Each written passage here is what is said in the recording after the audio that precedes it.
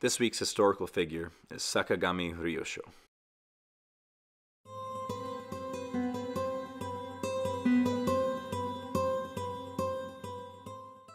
Sakagami Ryusho was born in 1915 to a family of a successful sake businessman.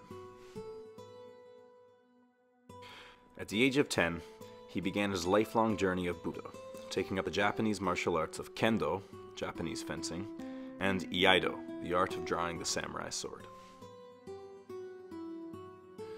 Sakagami Sensei had such zest and desire for the martial arts that he would not be satisfied with just learning the way of the sword, but would soon begin a lifelong journey of dedication to martial arts as a whole.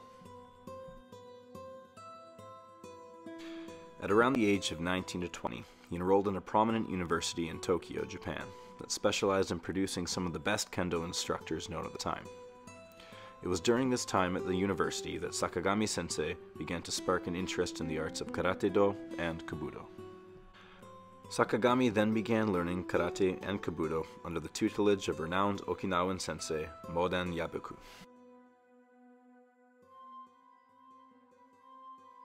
After being introduced to karate, Sakagami became enthralled with the art and went to great lengths in order to better understand it. He would make many trips to Okinawa in order to train with the various teachers from karate's birthplace. In fact, it was these Okinawan grandmasters who would encourage him to return to mainland Japan in order to train with someone we're all now familiar with, MABUNI KENWA. Sakagami met MABUNI around the year 1937 and trained under him for a number of years.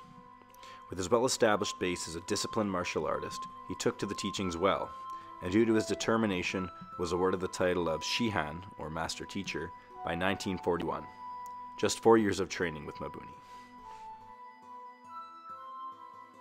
But that was only the beginning of this man's achievements. His devotion and understanding of the art was recognized not only by MABUNI Sensei, who dubbed him the third-generation leader of ITOSU Anko's karate tradition, but also by the most prestigious martial arts association at the time, who awarded him with the honorific title of Renshi, meaning man of discipline.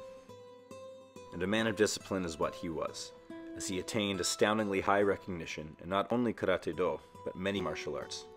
In order to show you what kind of devotion he had, get a load of this. By the end of his life in 1993, Sakagami Ryusho had achieved his 8th dan in Okinawan Kobudo, 5th dan in Aikido, 5th dan in Judo, his 7th dan in Jukendo, which is the rifle and bayonet martial art, his 7th dan in Kendo, 7th dan in Jodo, 8th dan in Iaido, and finally was awarded his 10th dan in Karate-do by the Japan Karate-do All-Styles organization. Now, achieving a high-level black belt recognition in 8 different martial arts is quite the astounding feat.